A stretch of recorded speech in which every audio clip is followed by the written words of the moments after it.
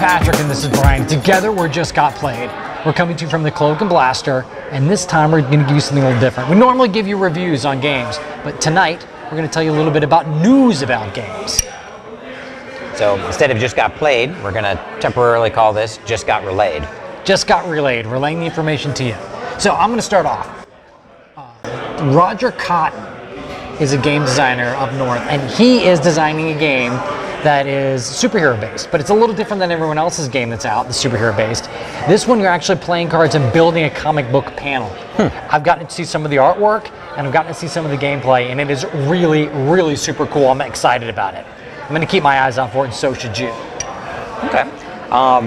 Let's see, there's a couple of conventions that I want to give a shout out to. There's a new one called Flamingo Con, and it's in West Palm Beach area. They're trying to actually let it take place 3 times a year. It's a one-day convention, and that's in West Palm.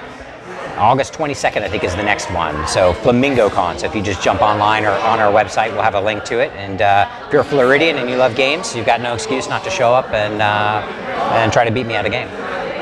You can try. You can try. It's really difficult to beat him at anything. Nah. Another convention that's coming up is brought to us by the Sup Guild out of Tampa. This one's called Protocon, right? Yep. And it's going to actually be held in Kissimmee. And so the main focus for this con is for prototypes of.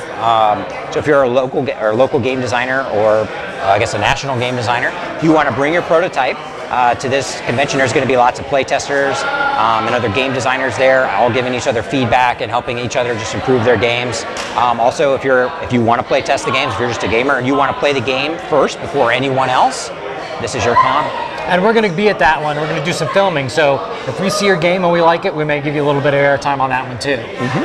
Another game that's coming out right now, well, it's not coming out, but it's in develop right now, is Robert Burke and Steve Avery have both joined up to make a game called Doppelganger. Now, Doppelganger is a dungeon delve, but it also has a built-in trader mechanic.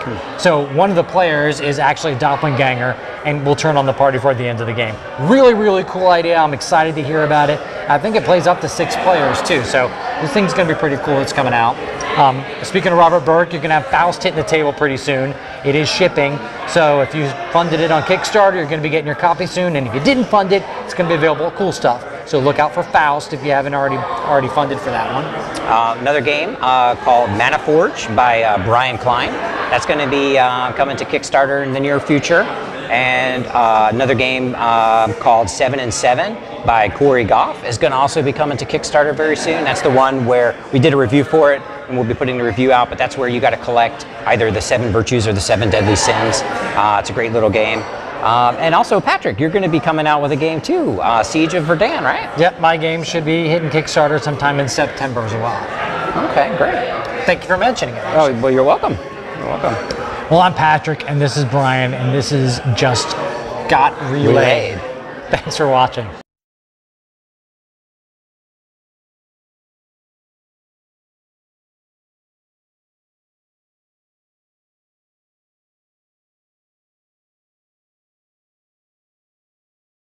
What kind of production is this?